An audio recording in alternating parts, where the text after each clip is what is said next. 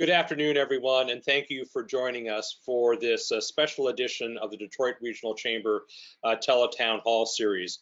I'm really pleased to be joined by my colleague, the Vice President of Government Affairs for the Detroit Regional Chamber, Brad Williams.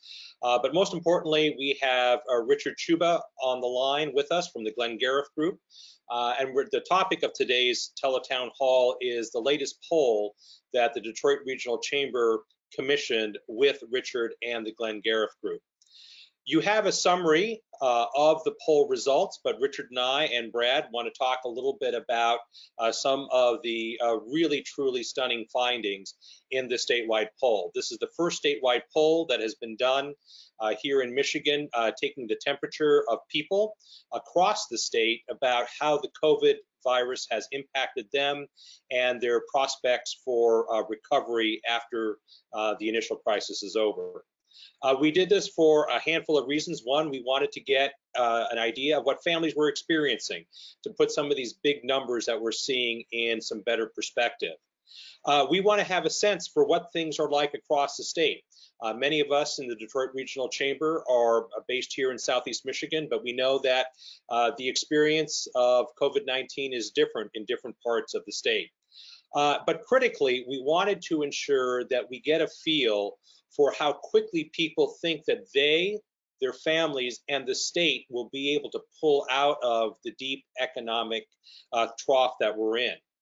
To put a finer highlight on some of these issues, we have both a public health crisis and an economic crisis that is clear, but some sets of numbers that really stood out to me was that 9% of the people surveyed in the statewide poll report that they suspect having the COVID virus. But more importantly, 18% of the people who are working as normal, not working from home, but working as normal, feel that they have the virus, which was a fairly stunning finding from a public health standpoint. From the economic standpoint, 29% report being furloughed, laid off, or unable to work, and 27% of residents who were working prior to the advent of the COVID-19 virus have filed for unemployment benefits.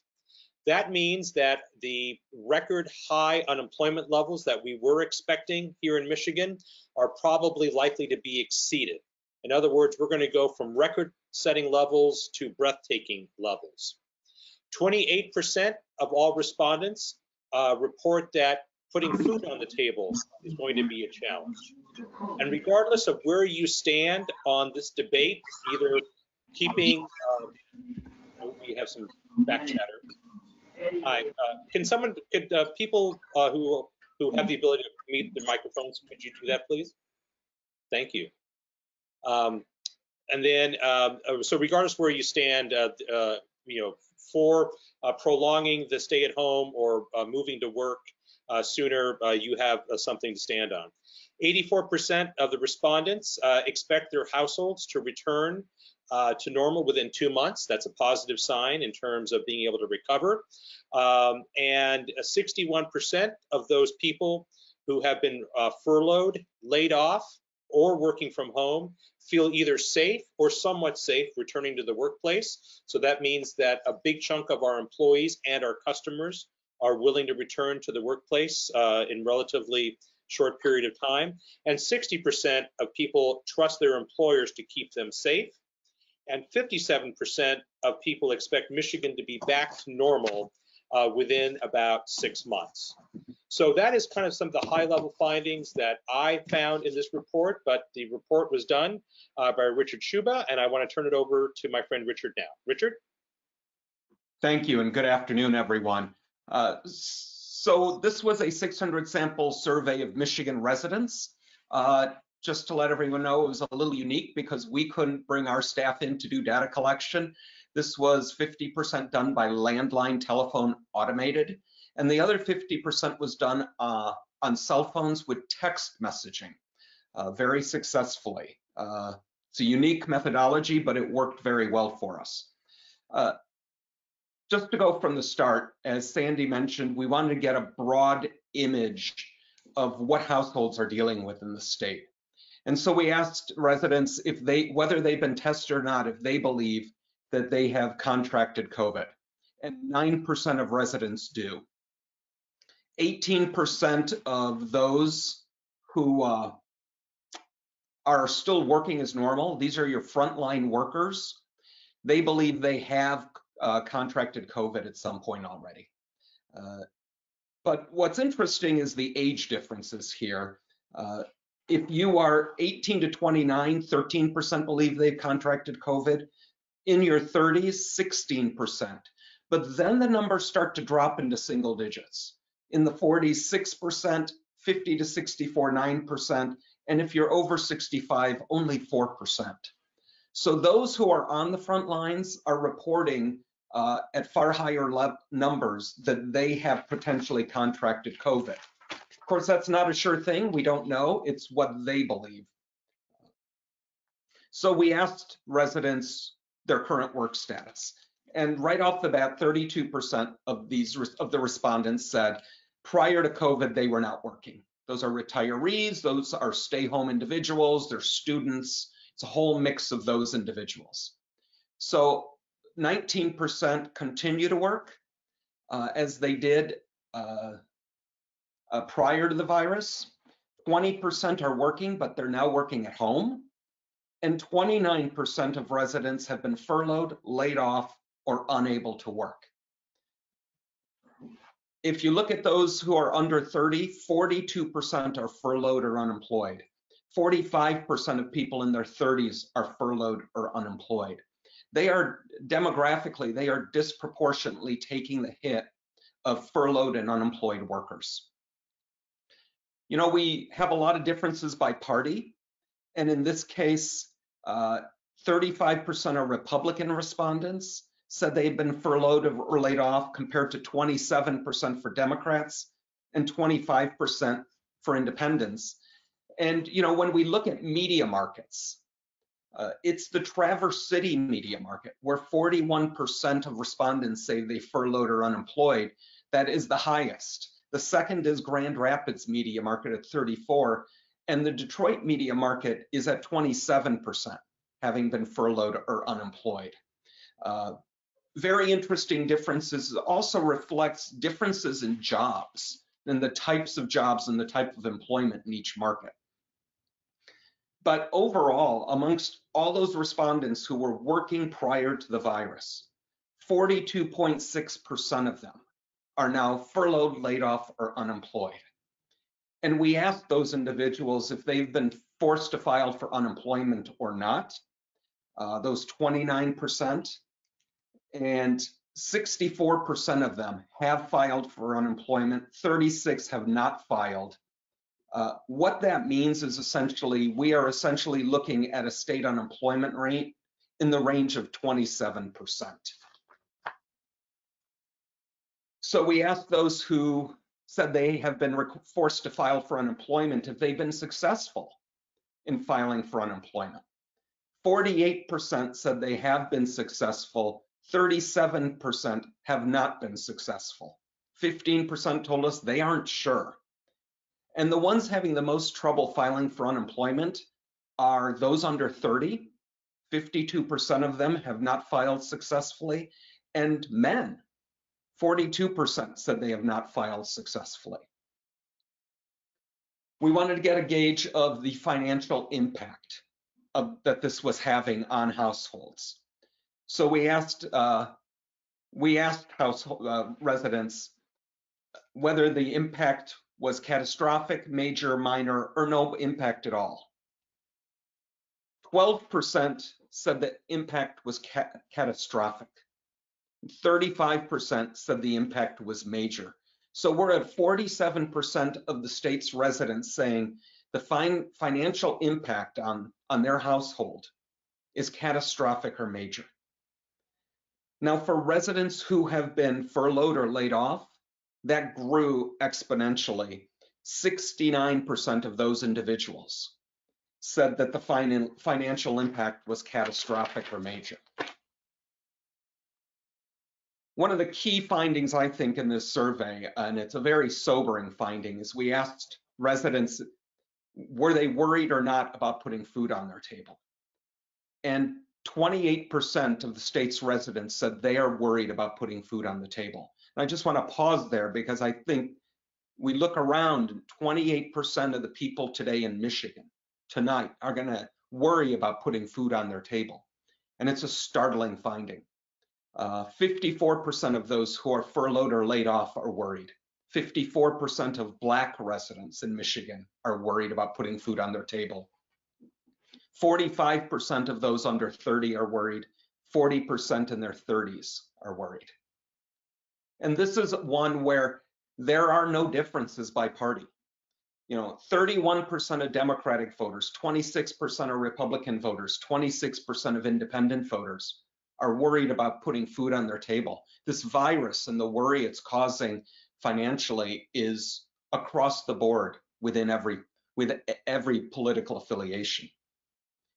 50% of Michigan voters believe, or Michigan residents believe we are already in a recession in Michigan. And that goes up amongst independent and Democratic voters, and it goes down to 42% amongst Republican voters. So we wanted to know how long they thought this financial recovery would take them. 14% of the residents off the top said that their finances hadn't changed. 46% of residents said their finances would return to normal within 1 month. 24% said they thought it would return to normal in a couple of months. And 15% said that their finances would turn to normal in a year. Those numbers clearly go up amongst those who have been laid off, and it extends out.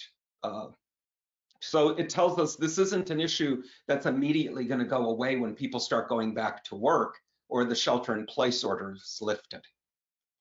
So we asked residents how long it would take them to get back to work.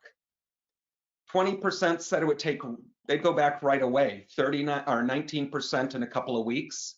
So that's a total of 39% saying they're going back in a couple of weeks. 13% said in 1 month. 25%, however, said it would take a couple of months to go back to work. And 23% just don't know. So again, this drives home the point that when the shelter-in-place orders are lifted, it's not going to be an immediate shift back to where we were. This is going to be an extended period of people gradually coming back. So when it's time to get back to work, we asked residents, would they feel safe or not safe going back to work? And by a margin of 61 to 32, they do feel safe going back to work. But it's kind of in the middle. 20% said they felt very safe, 41% somewhat safe, 25% said somewhat unsafe, 7% very unsafe. So yes, workers feel safe going back to work right now, but there is some trepidation, rightfully so. There is some concern, and we have to be very cognizant of that people are going to come back to work. They're not going to be 100% confident that they're safe. We asked if they trusted their workplace to keep them safe when they got there. By a margin of 60 to 20, residents do feel that their place of work they can trust their place of work to keep them safe. So we asked people how long it would take before Michigan would come back to normal. And I think this is really interesting. 18% said within 1 month, Michigan would come back to normal. 39% said within 6 months. And then 36% said it would be a year or more that it would take Michigan to come back to normal. And I think what that says is Michigan residents are very sober and realistic about the road ahead here, that there's not going to be some magic potion that makes everything go back to normal, that this is going to be a more elongated process. And finally, we asked at the end if they approved or disapproved of President Trump's handling of COVID-19. By a margin of 44 to 50, voters disapprove of his handling. And the one thing I will say is these numbers look exactly the same for the president in Michigan as they have for essentially 3 years. They have not shifted in any way. And in Michigan, independents hold all the cards. And right now they disapprove of the president's handling of COVID, 40 to 52. And again, that's similar to what we've seen in the past. What is surprising, and I said this morning, is we are in a rally around the flag moment. And in previous crises, presidents have seen their approvals rise drastically into the 80s. We are not seeing any movement right now in President Trump's handling of this crisis.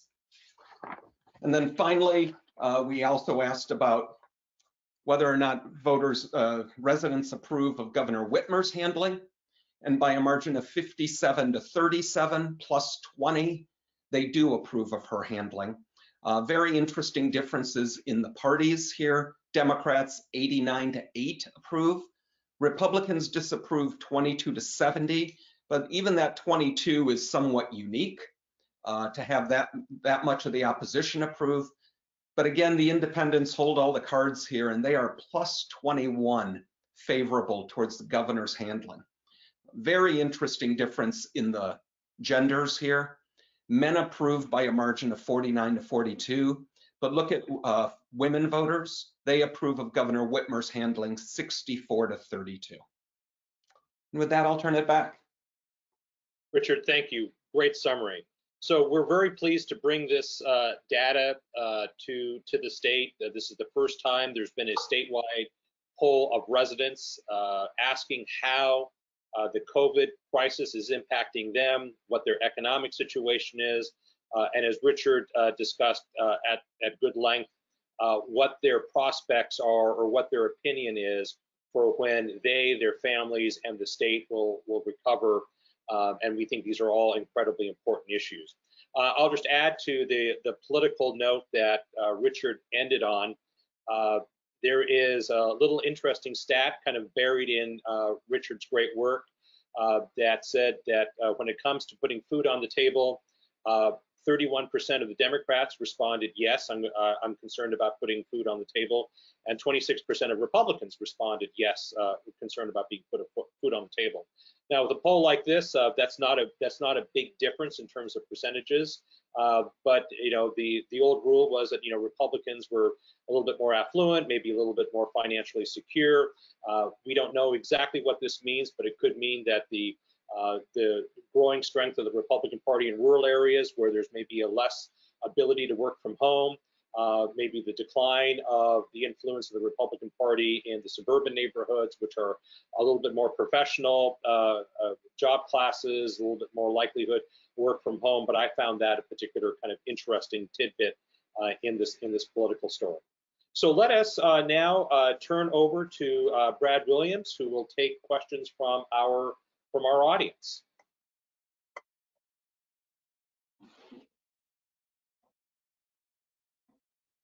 Sorry, I was on mute. The most commonly said phrase for these last 5 weeks. For those of you who have questions for Sandy or Richard, know that there's a question box in your on your computer. Please feel free and submit those, and I will try and get to as many as I can.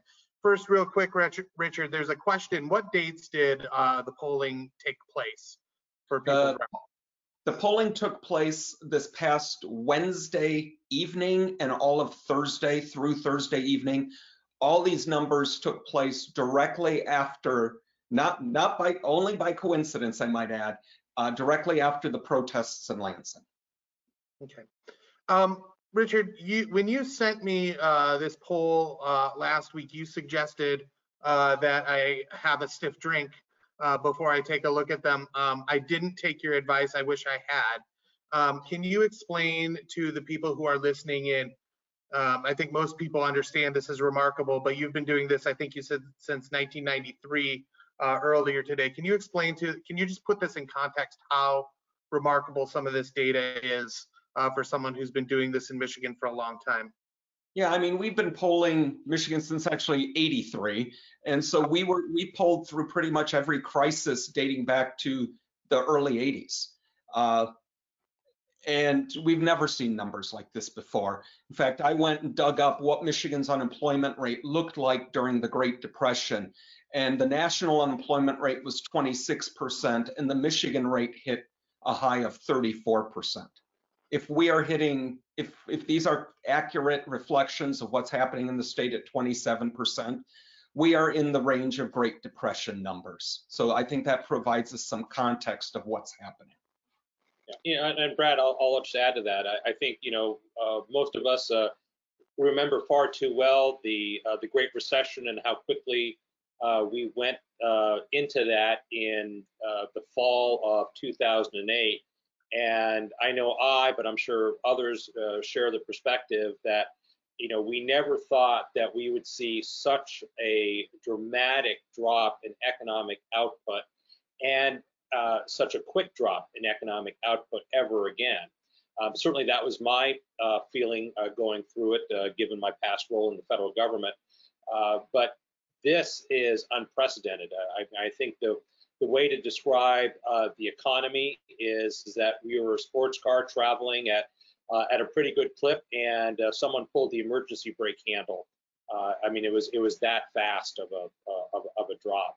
And that's why, one of the reasons we really wanted to ask these questions about what is your feeling, what is your opinion about how quickly you will be able to get back to work, how comfortable you are to get back to work, and how you think Michigan is going to recover and what kind of timetable, because these are all interrelated questions. We know that, our members at the Detroit Regional Chamber are very anxious to get back to work. They're anxious to get back to work with, with reasonable public safety, public health guidelines. But that's not going to work unless the employees are ready to come back. And I think that message is kind of a soft yes, based on Richard's data. If you combine the, somewhat sure and sure that they're going to be safe, it's roughly 61%, if I remember correctly. But that means if you take the somewhat safe, somewhat unsafe, and unsafe, that's 73% of the respondents who are saying that, hey, I've got at least a somewhat of a question to a pretty big question about how safe I am going to be at work. So these are all going to be interrelated pieces of the dance that we're going to have to coordinate to get Michigan back up and running. So we've got a question in here, Richard, asking how this compares to national polls. Have you seen any other outfit that has done a similar poll to this, whether it's in a state or nationwide, that you can draw any conclusions? Yeah, NBC National just issued a survey, and they do really, top-notch surveying out of it, NBC. And in terms of the president's handling, it was exactly the same numbers. Michigan is usually reflective of what the nation looks like. And I think in this case they were. We haven't seen anybody, at least I haven't seen anybody, asking these specific questions yet, however, of how people feel about going back to work, how they would feel about being safe in their place of work. I think those are new questions that I certainly haven't seen anywhere.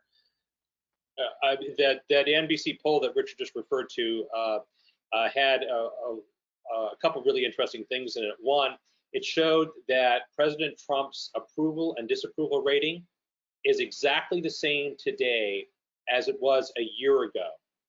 And so President Trump in the last year has obviously gone through the impeachment hearing, and now he's dealing with the largest global pandemic we've seen in a lifetime plus, and his approval and disapproval numbers are exactly where they are.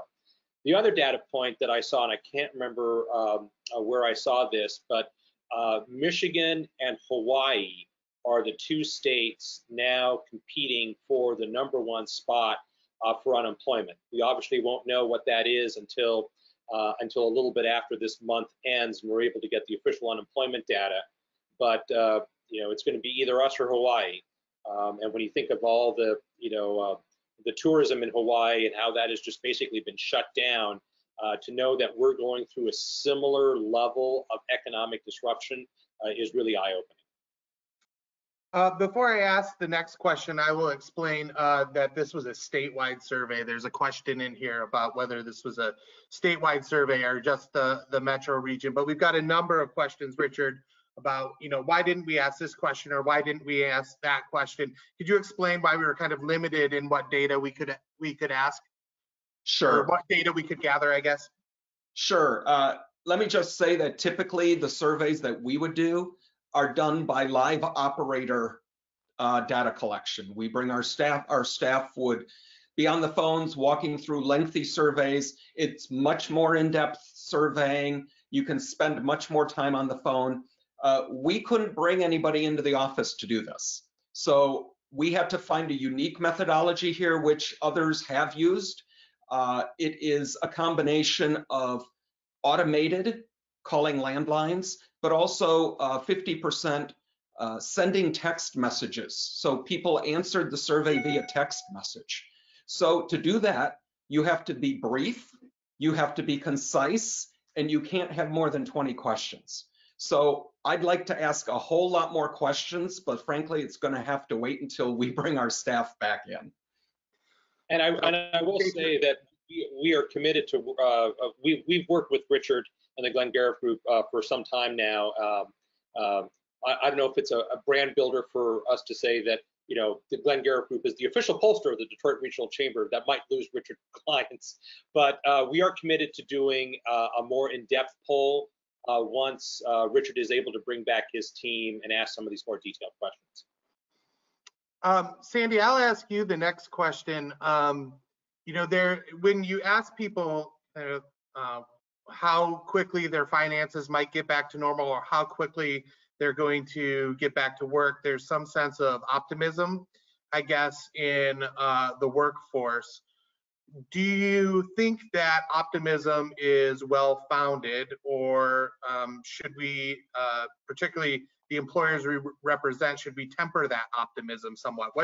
How would you forecast this out? I know we're living in unprecedented times, but as a former director of or head of the SBA, can you kind of put your professional previous life hat on and kind of think through this, in the context of the last big economic event we left through? Yeah, well, I mean, no truer words have ever been spoken that these are unprecedented times. It's almost too much of a cliche, because no one alive has really been through anything like this, unless you were running a business back in 1819 during the Spanish flu. So we just don't know.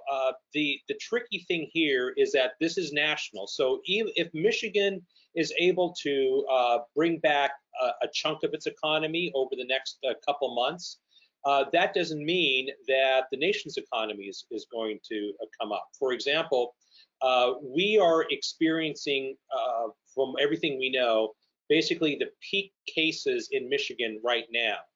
States like Missouri, Georgia, Texas are not going to experience their peak for another month. At least that's what the latest public health officials are expecting. So right when we're starting to ease back into work, there's other states that might have to ratchet up their restrictions a little bit more based on what they're seeing on the ground health-wise. The other piece of it is that it's not just national, it's international. So what are our international partners? If they're a parts supplier, or if they're a customer, or if it's a produce supply chain, where are all these other products coming from? So we're not going to be able to flip a switch. Even if we could, from a public health standpoint, and I don't think anyone responsible is suggesting that on such and such a date, we just flip a switch and go back to normal. Every business owner, every business leader I've spoken to says, listen, we know that we're going to have to, kind of ease back into this. We're going to have to use PPE. We're going to have to change our business processes. We know the customers aren't going to come back right away, but we do need to get started. So I don't know, Brad, that's a long-winded way of saying, I just don't know how this is going to unfold. The good news, though, is that A, people are interested in getting back to work. B, employers are very anxious to get started, and I hear that all the time, and we're taking that message to our public officials.